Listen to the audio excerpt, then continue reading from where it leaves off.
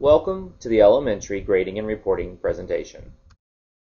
It is important to know the NEISD grading philosophy complies with Texas Education Code 28.0216 by requiring that a classroom teacher assign a grade that reflects the student's relative mastery of an assignment, may not require a classroom teacher to assign a minimum grade for an assignment without regard for a student's quality of work, will allow a student a reasonable opportunity to make up or redo a class assignment or examination for which the student received a failing grade.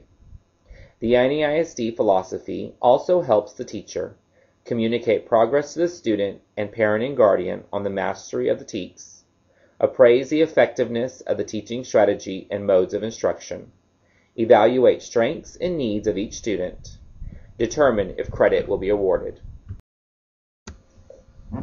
When determining student grades, classroom teachers need to remember the student's demonstration of mastery of the instructional expectations as aligned in the TEKS for grade level subjects or courses shall be the major factor in determining the student's grade for a subject or course. Board Policy, EIA Local. Progress of students in grades pre-K and kinder will be reflected on the NEISD checklist.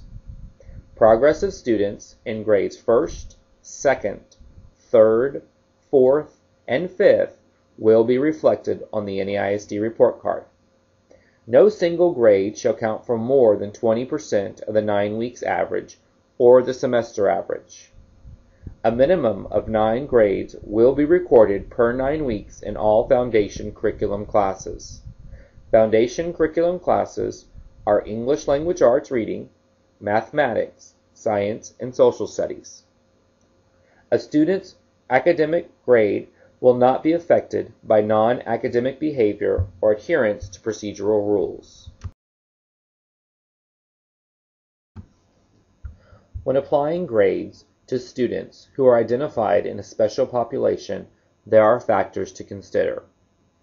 For students in special education, grades for students in special education will be based on performance that demonstrates progress toward mastery of the TEKS following the application of the ARD recommended accommodations and/or modifications intended to increase the potential for successful learning.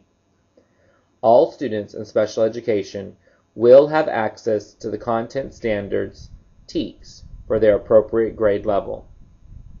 For students in 504 and dyslexia programs, students identified for dyslexia programs, which are served through 504, or other students identified as Section 504 will be graded as all other general education students with appropriate accommodations identified through their individual plans. For students in bilingual and English as a second language ESL programs, English language learners should not have failing grades based only on their inability to speak English. ELL students are not exempt from grades. ELL students must receive the appropriate linguistic accommodations as determined by the campus LPAC. Gifted and Talented Program. GT students are not required to complete lessons, activities that take place in the homeroom when they are attending GT class. However, GT students will be responsible for all content assessed. GT students should not be kept from attending their GT class in order to complete any assignment or activity. GT students may be required to complete homework.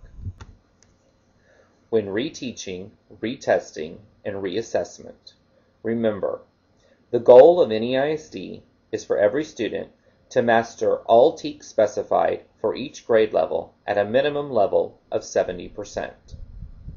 Students not receiving a passing grade on the concepts and skills specified in the TEKS and necessary for future learning, reteaching, redoing assignments, retesting, and/or reassessment will be provided for the student. Teachers will monitor and identify students who need reteaching. Teachers will provide reteaching when necessary, allowing students a reasonable opportunity to make up or redo a class assignment or assessment for which the student received a failing grade. A maximum of 70% will be recorded when redoing, retesting, and/or reassessing for a failed grade. Reteaching will employ instructional strategies different from the original instruction. When reporting grades, it is the teacher's responsibility to remember all grades are required to be recorded in the electronic gradebook within 7 calendar days of the due date. Progress reports must be issued to parents, guardians, during the 3rd week of the 9-week grading period if the student's average is below 70% in any subject area, 1st through 5th grade, or is not meeting grade level expectations in pre-kinder or kinder. Progress reports must be issued to all parents, guardians, during the 6th week of the 9-week grading period. Teachers are required to verify and edit grades prior to the exporting of grades. All elementary employees are required to understand and follow EIA regulation, elementary grading and reporting. The entire policy can be found on the Curriculum and Compliance website under Grading and Reporting.